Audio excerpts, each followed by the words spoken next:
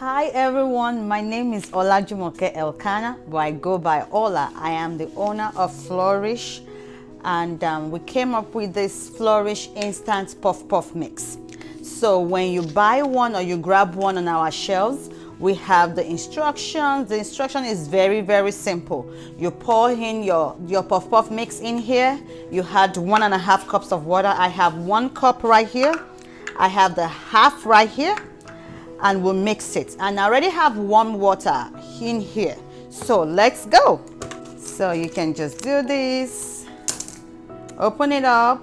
So we have everything pre-mixed, and you can ask us what we have in here. So we have the wheat flour, we have nutmeg, we have a little bit of salt, we have yeast, and we have sugar. So it's not really too sweet, it's just perfect. So this is 1 cup of water right here, warm water. I put my warm 1 cup right here. I pour it into my mix. This is a half cup because we're using 1.5 cups of water. Right here. And what next? We'll mix, mix, mix, and mix. Mix, mix, mix, and mix. Without frying, it smells good already because the nutmeg smells yummy. So your batter should be something like this. It should not be too runny. It should not be too thick. It should be something like this. So this is your batter right here. So it's not too thick. It's not too thin.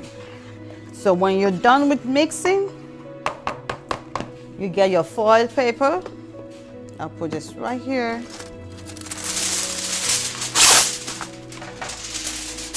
You cover it up. On the instructions, it says let it rise for 45 to 90 minutes. But sometimes, you know, with the issue of yeast, you can just let it rise for as long as you want, probably till it double its size. Then you're ready to fry. Let's wait till it rises and we'll come back and fry. We are back. Guess what? Our puff puff is ready. Look at that. This is what you should see. See? Double the size. So we're gonna start frying. My hands are already washed and I'm on medium heat because I don't want it to burn. Because if it's on high heat, it will burn outside, but it will not cook inside. Like I said before, I like using my hands and I like it in smaller bites. So my hands are washed, you can see my hands are wet, and I'll do this. Whoa, this is what you should have.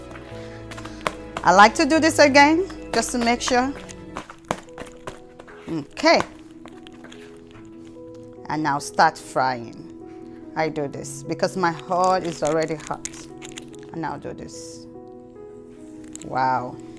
My puff puff. I don't like mine too big. I like small bites, so I can just eat it in 1 or 2 bites. Can you see that? It's coming up by itself. Look at that. It's coming up by itself. Like I said before, can you see that one turned all by itself? So this will be the last one. I don't want to overcrowd it. I'm gonna play around with it. Can you see that is actually turning by itself? But if there is no space, can you see that? If there is no space for it to turn by itself, it won't. Can you see that? So that's puff puff. When your puff puff is doing this, then you know you're doing the right thing. So I'll turn this by myself. Looks like I put too much, but apart from that, ooh. And don't forget, our puff puff, we have 5 flavors. This is the regular one. We have the chili spicy, we have cinnamon, we have chocolate puff puff, and we have coconut. So depending on the flavor you want, we have it. You need to smell this puff puff. My house is smelling so good. Now look at that. That one's turning by itself. So if you overcrowd your pot, it can't turn by itself.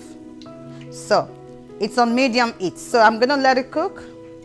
But you know, puff puff, you can't walk away from it. But it's looking good. Look at that. Yeah, just too close to that.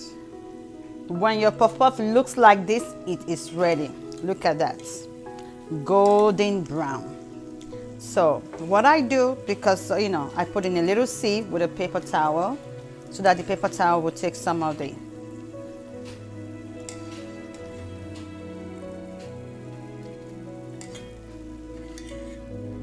There you go. That's it.